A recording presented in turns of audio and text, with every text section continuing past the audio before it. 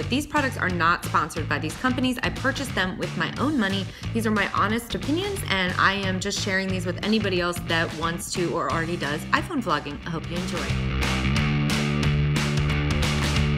All right, guys, if you watched the last two videos in this series, then you're gonna see that I have already assembled already applied the case, and then this is the 4-in-1 lens, and then this was the rosewood grip. Now we're gonna take the 4-in-1 lens kit off, and we're gonna put the LED ring light on. Let's have a look at this real quick. All right, and so that's kind of what it looks like.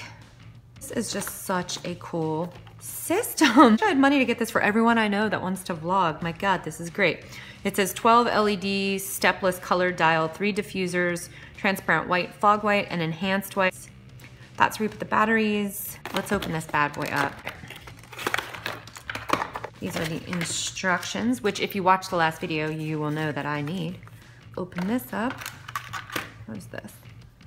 Oh, cool. Like they had with the other one. It's just a little carrying bag with their name on it. And I'm so glad that I read a bunch of reviews before purchasing this, or I never would have known what this was. This is actually what you mount, so do not throw this little screw away. You take this and you just screw it in like that. And if you watched my haul video where I showed you all the products before I did the reviews, this is really important because then you take that little light, you hook these two together like this. And what do I have? I have a light source wherever I go. And I love this, especially being mounted to a spider mount, because I can bend it. Like say I'm in a hotel and I'm filming somewhere where the lighting is not ideal. I might not have somewhere to prop it up, but because I have this, I can hook this to anything and then turn these lights on. All right, guys, so just a reminder, the 3 AAA batteries do not come with this, and that is what you will need to turn this on. Just flip that little guy out, which I think would be easier if that were not there, but I'm gonna leave that on for right now. And then I'll put these batteries in here real quick, and then take this bad boy for a test drive.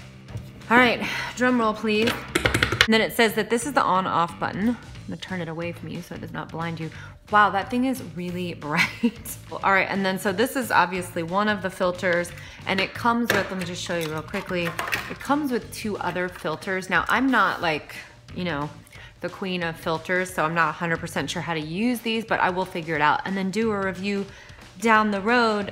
But it does come with one that looks sort of like it has a pinkish hue, and then this one kind of looks frosted, and then this one looks very white. So we'll just pop that off. All right, oh, this is really cool. And I'm sorry if I'm blinding you guys, but let me just kind of turn it a little bit this way. So you can see it goes in an alternating pattern around. It has white, yellow, and then over here, there we go. So that is where you adjust it. At the top, there are 2 little dials. And so we'll push this one up and down and see what happens. Oh, Jesus, sorry. That just totally, so to give you an indication of how bright that is, so you just turn that and it makes it, you know, either dim. I'm gonna turn it towards my hand. So right now it's on a dim setting, and then I'll just keep going. And so you guys can see, I mean, that is extremely bright. Like, I'm so impressed that such a little light could put out that much light. Dial right here is adjusting the amount, how light the yellow is. So, you know, that's gonna adjust obviously the tone of the shot. That is really cool. Let me turn it way down. And then you can just see how it's kind of making the yellow more intense, which would drown out the white.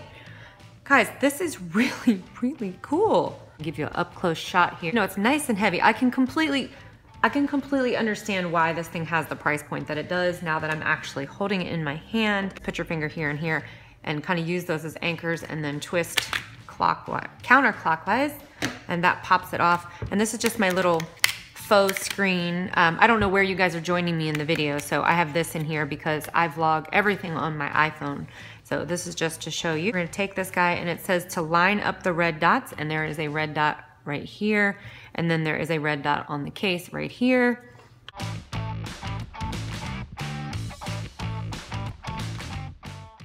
And you're just gonna kind of line them up and put them together, and then same thing, kind of push in a little and turn clockwise.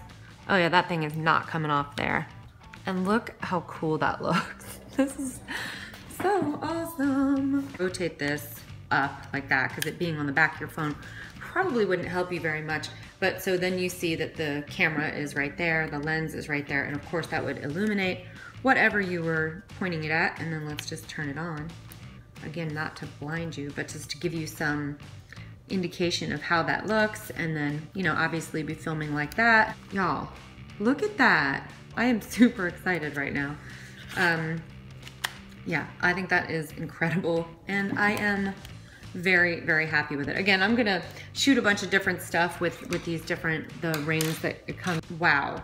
So far, I'm beyond excited. All right, and also I did wanna test the theory of whether this thing could be mounted with this little 1/4-inch screw down here, because I would hate to have to take that on and off all the time. Oh yeah, you could totally and completely mount that with that on there. Yeah, but this would be cool too, because you could put, I don't know, some kind of extra peripheral, more lighting, I guess, if you really wanted to. Just mount it right there. Yeah.